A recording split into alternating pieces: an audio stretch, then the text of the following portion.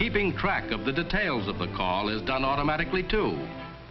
When you dial a number, holes are punched in a continuous tape representing your telephone number and the number you dial.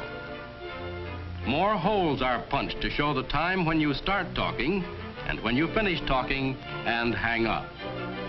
If you get a busy signal or the number doesn't answer, no charge is made.